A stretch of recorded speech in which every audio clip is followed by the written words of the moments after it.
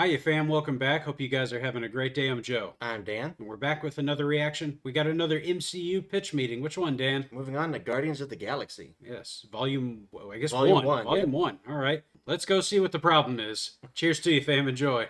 So you have a script for me? Yes, sir, I do. It's a movie about the Guardians of the Galaxy. Who the hell are the Guardians of the Galaxy? Well, they're Marvel characters that we own. They are? Wow, that doesn't even ring a bell. Yeah, most people don't even know who they are. So why would we make a movie about them? Because at this point, we can make a movie about literally anything and people will pay us money to see it. That's a very good point. Yeah, and we're gonna make this one super funny so people are really gonna enjoy it. Enjoying funny things is tight. So how does the movie start? Yes, it is. Well, the main guy, Peter Quill's mom is gonna die and then he's gonna get abducted by aliens before he even has time to mourn her death. Oh, that's hilarious. Yeah, not really. That's super funny stuff. I love it. Kinda I sad. actually haven't got to the funny stuff yet. Okay, good. I didn't get the joke at all, but I didn't want to look stupid. So anyway, we're gonna jump forward 26 years and now Peter Quill calls himself Star-Lord. Okay. And he's gonna steal this powerful orb thing so people are gonna try to hunt him down. Who's gonna hunt him? Well, there's this character Gamora and she's known as the deadliest woman in the galaxy. Oh, so she's gonna win all the fights she's in? No, she's gonna lose most of them. Yeah. Oh, yeah, and she has to be saved several times. Anything Really? else I should know about her? Well, she's the daughter of the big bad guy Thanos, and she works for this movie's bad guy Ronan, and her sister Nebula is hunting her down. And she's supposed to get this orb thing, but she was planning on betraying Ronan. Wow, it almost sounds like she should be the main character. Yeah, I know, right? Interesting. Why isn't she the main character? Because. Fair enough. There's also this character named Rocket Raccoon. What does he do? Rocket Well, he has this Raccoon. awesome scene where he's gonna save his friend by,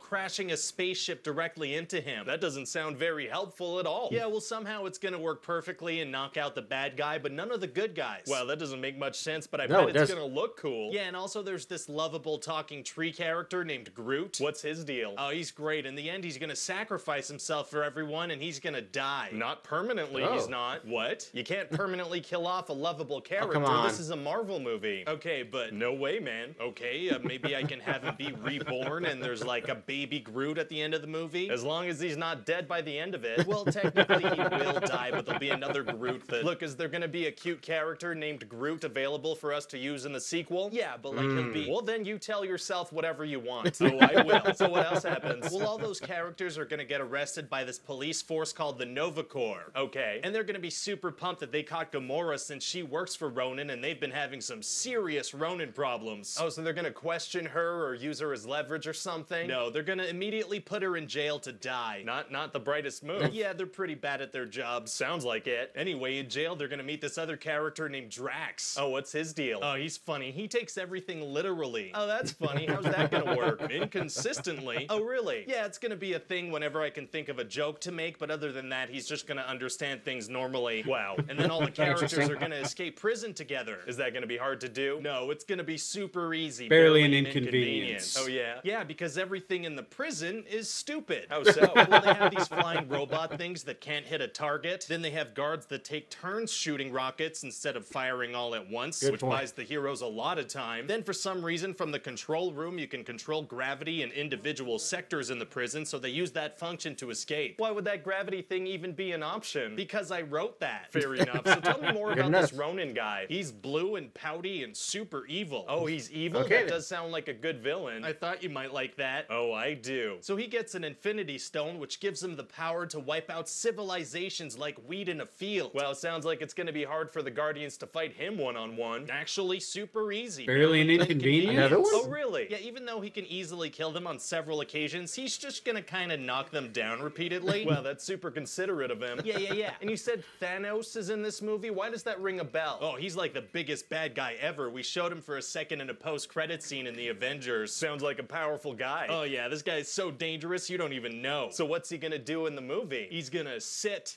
in a chair. Oh, yeah, and make some big threats. Is he gonna get out of the chair, though? Oh, you bet he's gonna get out of the chair. He's gonna do some real damage. Amazing. In 2018. Oh, no. Anyway, so at the end of the movie, Peter's gonna save the day by grabbing the Infinity Stone in his hand and then holding hands with his friends and then blowing up Ronan. How did they know to do that? I don't know. Well, how is Star-Lord able to hold an Infinity Stone without dying? Well, he's gonna tell Ronan, you said it yourself. We're the Guardians of the Galaxy. That doesn't explain it at all, Nope. though. No, I guess not. So how did he survive that? Well, it's something to do with his father, but we're gonna explain that in the sequel. The primary threat of this movie is solved by something we're not gonna fully explain till the next movie. Exactly, yeah. That's super evil of you. I love it. Thank you. So about this Groot character, I guess I'll have to track down a voice actor for him. Yeah, I wouldn't put too much effort into that. All he says is literally, "I am Groot." So what are you saying? Well, I mean, it'd be pretty pointless to hire a big name actor just to say 3 words over and over again. Yeah, I guess that would be a big waste of money.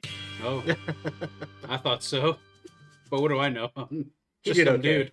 Anybody could have done that. Let's be honest. Honestly, yes. They gave me 2 of them today. 2 I of them. know. Super easy, barely an inconvenience. Apparently, the Guardians of the Galaxy are so overpowered that anything for them is barely an inconvenience. Sold. Must be nice. I'll tell you what, though, I never really thought about Gamora's character having so many issues that it makes her almost be the main character, but there it was. So, I mean, we've kind of seen that in some other stuff too. Like we were talking about the 3rd season of Mandalorian, where it kind of felt like they were putting a lot of emphasis on Bo-Katan. Yeah, kind of the case here too. Especially being as powerful as she is, she really shouldn't be struggling as much as she is. Also, they're kind of forcing that kind of relationship there between her and Star-Lord. I mean, she's put off as powerful, and then you see her in action, and it's like, well, it doesn't seem that powerful. I'm but- pretty sure Nebula's probably stronger than you. Yeah, I don't get how that happened. Either that or Nebula's just like not good at finishing the deal or not clever. I'm not sure. Probably more so the latter there, yeah. Yeah, poor Nebula's had it pretty damn rough.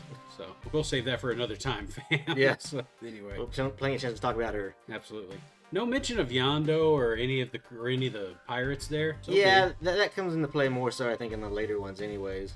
Especially in the second one, we're going to see a lot of him. Of course, but he still had a really kick-ass weapon in this one.